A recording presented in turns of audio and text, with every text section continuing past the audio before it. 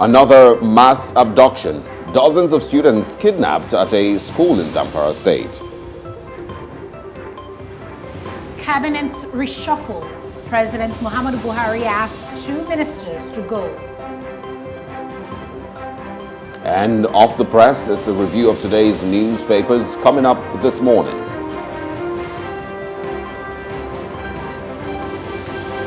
Good morning and welcome to a very, wet and rainy Thursday morning here in Lagos. This is Plus TV Africa and, of course, The Breakfast. I am Osao Gie Ogbonwa. Thanks for joining us. And I am Annette Felix saying good morning to you and thank you for making us part of your very beautiful Thursday, the second day in the month of September. And I wish this month was starting off on a very good note, but sadly it's not. And that's because while students of Government Day School in Kaya, Maradun local government area in Zamfara State were sitting for their exams, I'm very sure their focus really was on just, making all A's if possible, only to see that at 11 a.m. while in that exam hall, terrorists, armed bandits basically blocked the road leading to that school, started shooting sporadically into the air to scare people, went in there, grabbed the students and made away on motorcycles. Now, sources say over 300 students, go to that school, and people have said over 100 were kidnapped. But the official figure we've gotten from the police state command in Zamfara State is that 73 students are missing. Now, an ex-councillor in Zamfara State had 4 of his daughters who attend the school kidnapped as well. I mean, it's just terrible what we've seen happen in Zamfara. Lots of response from people. The Arewa Consultative Forum really have spoken, criticized this. And while this kidnap was happening, the state governor, Bello Metawale, was actually at a prayer meeting. And there at that prayer meeting, he was basically telling Zamfara State residents to take up arms and defend themselves. I have quotes for you. Now, Zamfara State Governor Metawale said, "I am calling on the people of the state, particularly those in rural areas, to use all the available weapons at their disposal and protect themselves whenever the bandits attack their villages." Metawale went on to say, "As from today, you should come out en masse and face the bandits if they come to your villages." He also said, "Do not sleep in the night. If you get any information the bandits are coming to your communities to attack you, try to ambush them with all weapons in your possession." Now, I'll quickly talk a bit about our next top trending story linking to this. Now, we know that when it comes to arming the military, there's been lots of lapses from the federal government, lots that have even been admitted by the president himself, with millions of naira budgeted for the sale or for the purchase of arms diverted. We know that already. So if a whole military is so grossly underfunded and they have, insufficient weapons to fight terrorists with all the training that they have, how then does a governor plan for it to work out for citizens who have no combat training? And what weapons exactly would they lay their hands on to not sleep at night, get information about bandits' arrival or planned attack, and set an ambush for them? Help me explain this, but that's really what's top trending this morning. Well, before I get to the part where, I'm going to obviously say that this is like clockwork, and this is, this happens every 4 Eke market days. Once they release a set, they take a new set. And it's happening all over the north, and this, there's a lot of questions, for years now, we've wondered how it's possible to kidnap 200 people, and it's not kidnapping them, or holding them hostage in their location. This is taking them to a totally different location.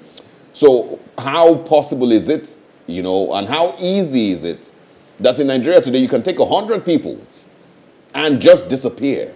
On motorcycles. Whatever, motorcycles, on skateboards, whatever you choose. How many motorcycles would you carry to So they obviously have a lot of these 73 motorcycles. people? And if you listen to some of the demands when they kidnap, motorcycles are some of the things that they ask for as ransom. So it would always be mind-boggling for every Nigerian to understand how possible it is that you can take 100 people and disappear. So there is that part. What roads do they pass through? How do they get to their hideouts and nobody knows where they are or sees them with these 73, according to a news report, or 100? These are things that, are very, very hard to understand. But, we should have, I think by now we should have gotten to, to understand that the picture that has been painted with regard to security is very far from what the reality is in these states, because of how easy it is to pull these things off. It basically tells you that there is almost zero security in these regions. And these bandits are really just enjoying themselves, taking charge of whatever they choose to do, doing whatever they choose. There's no police, there's no NSCDC, there's some of the people who are down here in the south running wild. They almost don't exist in Zamfara, in Katsina, or in Borno. They don't. There's obviously no NSCDC or the Nigerian police. They keep relying on the army. So there is that. In response to Governor Matawale asking people to defend themselves, I also would think that we've gotten to that stage already. And it's also important that the people of Zamfara and people of northern Nigeria start, and unfortunately this sounds like anarchy. It sounds very much like everybody's just going to run wild and we're looking for a Bakassi boy type of situation here. We're looking for, a militarization of every part of northern Nigeria. But because it's hard to believe that you can, when people say, oh, they don't know who these bandits are, that's impossible and that's not true. If Sheikh Gumi could walk into these places and speak with these people, it means that they know who they are. They're probably members of their community or members of a close-by community that are carrying out these attacks. And so I think it's also important, yes, it might not be lawful, as Governor Matawale is suggesting, to defend yourselves, and it's almost not impossible, because these people don't have any military training, they don't have any combat training either. All they have are cutlasses and hoes that they use for their farming. But we should get to that place where people can now say enough is enough. And I'm sorry how it sounds, but enough is enough. You cannot continue to do this. If the governor or the government security agencies have all failed and don't exist, then enough is enough. And if we see a person that we know has links to these people, we would hold that person in the south here. So basically you're saying that some form of action on the side of the people. I'm thinking that's where we are. There has to be some action. I heard the police or the army, I think it was 2 days ago, in the paper saying, telling people of Plateau State to stay away from self-defense or some of all of that. But I don't think those people have a choice anymore. I think if you have 1,000 people in a community, 200 bandits, yes, they might be armed with AK-47s, maybe it's 50 of them, but 1,000 young men in the community should be able to storm any location. At this point, it doesn't make any sense, and it's very, very risky. Where you're coming from. And the people who have been kidnapped are at risk. I get all of that, but we have to get to a place where it is now, we've reached a breaking point, where we push to the wall too much, and we can no longer just sit back and hope. I think really it's just be sending people to the slaughter. If people are asked to gather themselves in mass and invade the bandits' hideout. Yeah, well, that's why I mentioned it. You can't take a knife to a gunfight, because these people have yams. They would simply just fire and just waste those people. So I think what we should focus on doing, if we had an ideal structure in place where the government works, is for people to come out and demand protection constitutionally, which is protesting. That should be the constitutional and the democratic way to go about it. That's in an ideal society, right? Yes, so it's unfortunate where we are. We're obviously not in an ideal society, and you have also seen, and this is one of the parts that maybe hurts every Nigerian the most, that if the people of Zamfara tomorrow come out and say we're protesting against the failure of government to protect us, the same government would have police clamp down on them. To clamp down on those protesters. They will have readily armed police with tear gas canisters and whatnot, batons, readily. And you ask, where are these men when the terrorists came? Absolutely. And so that's one of the most painful parts of the whole picture that we've painted. And once again, the truth and the honest picture of what exactly we're dealing with regard security needs to be told. So it's easier for us to understand why government is failing. Is there no police command in Zamfara State? Is there no NSCDC? Is there no DSS office? Aren't these things available in those places? Quickly moving on to our next top trending story, we're talking about also about security. So first of all, Falana, senior advocate of Nigeria, Femi Falana, has written to President Muhammadu Buhari over soldiers jailed for mutiny. Here's the story. In 2014, these soldiers were actually found guilty of rebelling against the authorities in their division in Maiduguri, Borno State. They were subsequently convicted, and their offense, according to Falana, how he's described it, is that they only demanded to be armed against the battle, with this terrorist. So the soldiers were then, earlier sentenced to death, but that was in 2015. But Falana was able to argue and push the case for the death sentence to be commuted to 10 years imprisonment by the military authorities. Now, in this letter that Falana has written to President Muhammadu Buhari, he's arguing for three things. The first thing, he mentioned that the president himself admitted in an interview to the BBC Hausa service on December 28, 2015, that the government had sent the soldiers to the battlefield without arms and ammunition to prosecute the war, and that was what led them to the mutiny, and that they were arrested and detained because they were sent really to a battlefront without arms. Falana also argued that a sum of $2.1 billion and 643 billion naira that were set aside for the purchase of equipment for the counter-insurgency operations was diverted by military officers. He also said that the government and some state governments had recently been granting pardon to repentant Boko Haram terrorists and had been rehabilitating hundreds of terrorists who had waged war against Nigeria and subjected citizens to abuse and human rights degradation.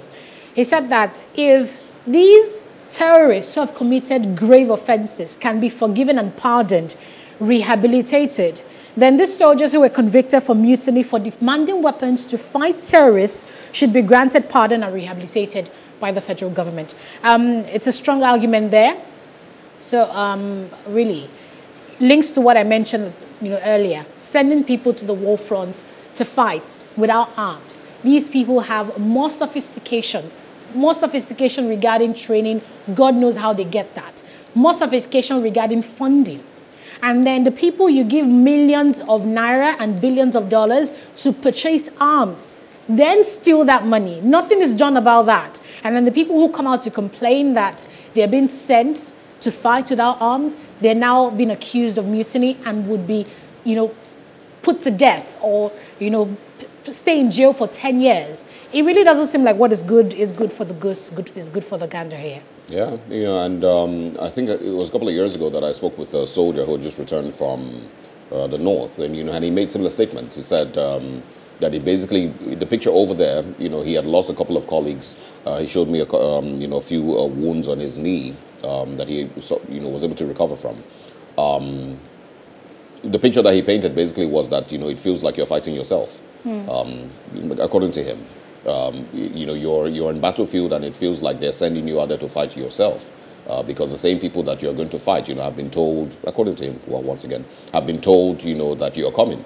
The same people that you are going, and so you're every time, so you're you're going saying out. the bandits have superior intelligence about the arrival of according the to military. to him, and it may when not it should be the other way around. It may not be, true in every single picture, but we've also heard of, leaked information. We've heard of, insiders and some of all of those rumors from President Goodluck Jonathan had said that, the members of Boko Haram in his government. I remember he said that. When you hear of things like this, it's not really as shocking as it should be because there have been similar stories.